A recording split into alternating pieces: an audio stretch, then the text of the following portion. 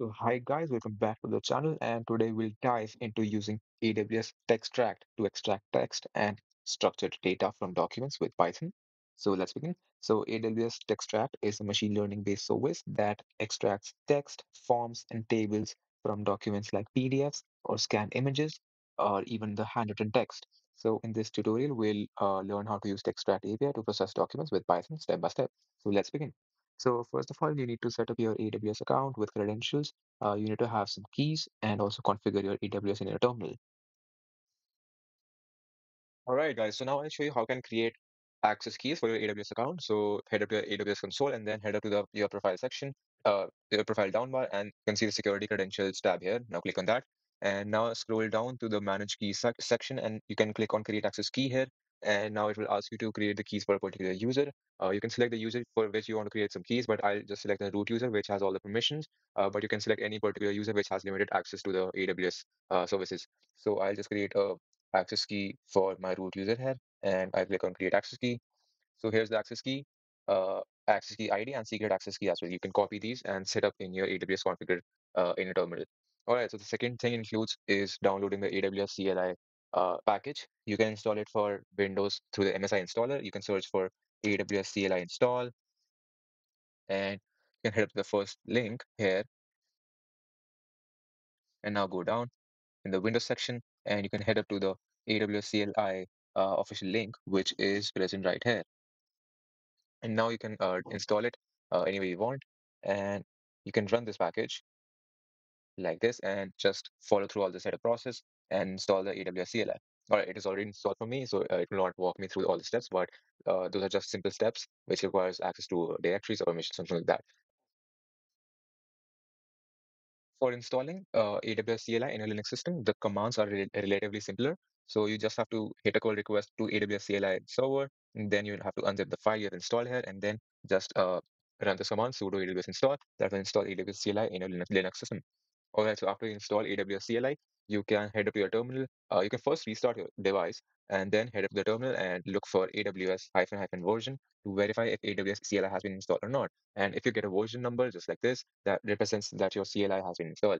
Now, for configuring the AWS CLI for multiple services, basically to configure your AWS account inside terminal, you can run the command AWS configure, and now you can enter all the access keys and all the secret access and also the region name, which are present right here. As you can see, I've already entered it, so it shows me a value right here, but it will show none if you have entered nothing as of now. All right, so I'll just click on enter because I don't want to change it right now. And AWS secret access key, you put the secret access right here. For the region name, just put the region name in which you're working.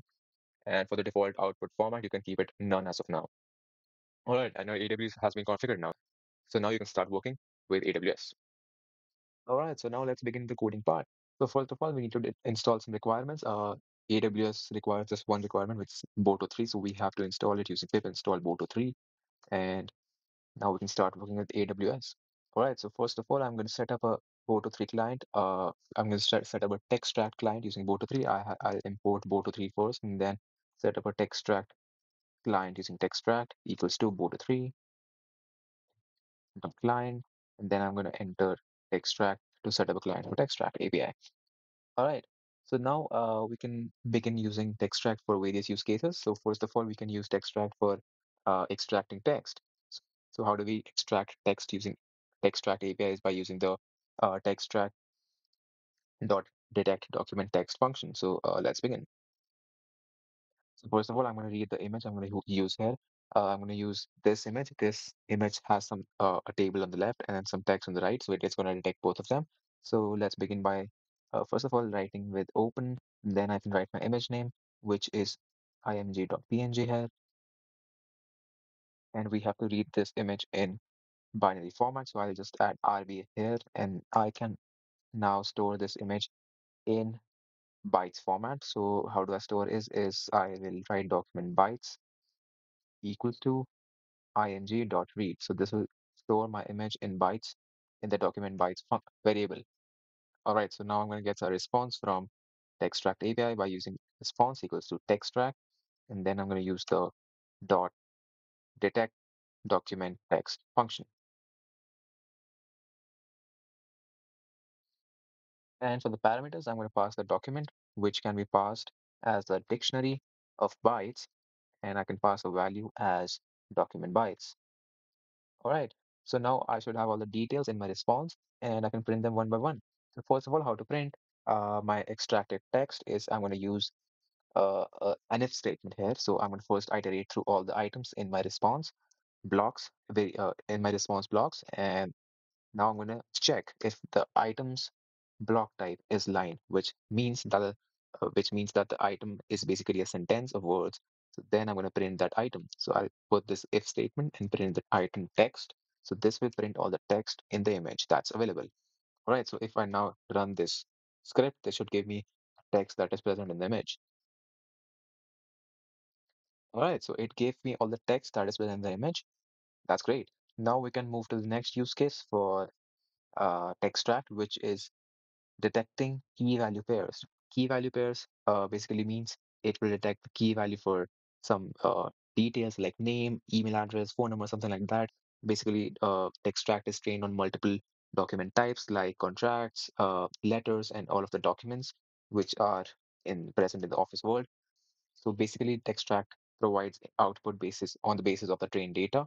So for the key value pair, we can actually use the similar iteration. We can iterate through all the blocks, and if the block type equals to key value pair, key value pair, key value set actually, and if we detect that, we can print the block's text. And now for the other utility, we can actually detect the tables present in the uh, document. So how do we detect the tables? Is we can again iterate through our document blocks. Now, if we encounter the block type as table, we can print the table block. All right. We can print actually the item here, which will give all the details about the table. All right, so now if I run the script, I should get the information about key value pairs and tables as well.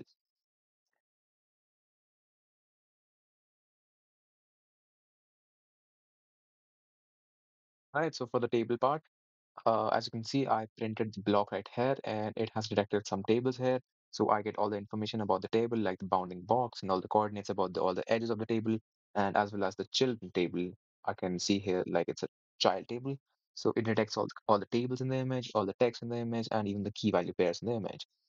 All right, so one more thing about extract is it can detect handwritten images. So if I have something written like this, so I can again run this script for this image, which can be run by ocr.jpg.